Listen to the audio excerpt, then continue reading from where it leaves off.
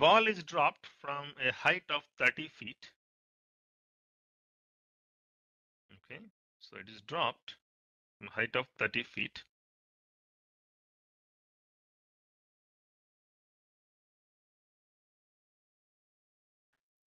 Each time it strikes the ground, it bounces 4/5 of the previous height.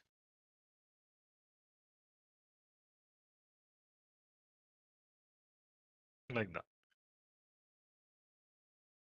Okay. That means it only bounces 80% of the previous height. How many times does the ball hit the ground before it bounces up less than 6 feet? Okay. What is the original? 30 feet. And then it bounces 4/5, which means 0.8. How many times? Okay, how many times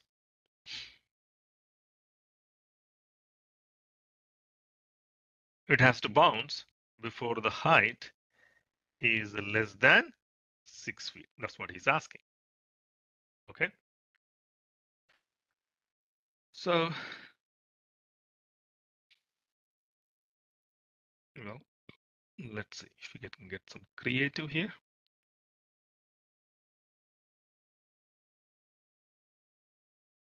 1/5.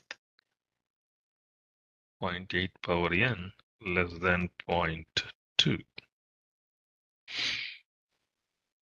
Okay.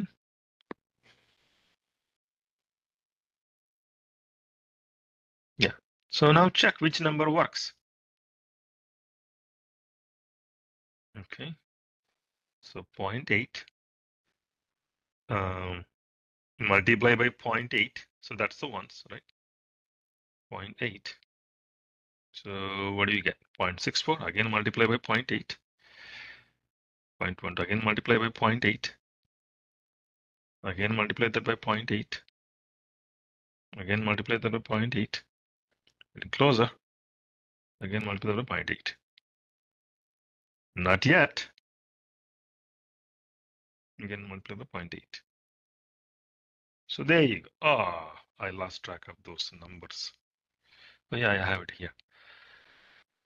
1, 2, 3, 4, 5, 6, 7.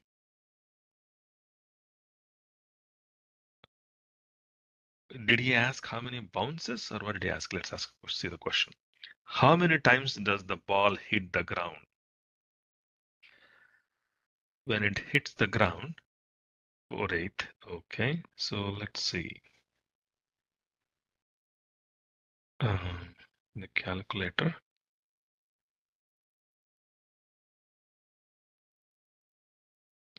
Okay. Oh yeah. There is one more here. You see that? Let's see here. 1, 2, 3, 4, 5, 6, 7. That is only 0.2097. You need to multiply by one more. So total 8. 8 times. So the n value has to be 8. Only then it will be less than 0.2.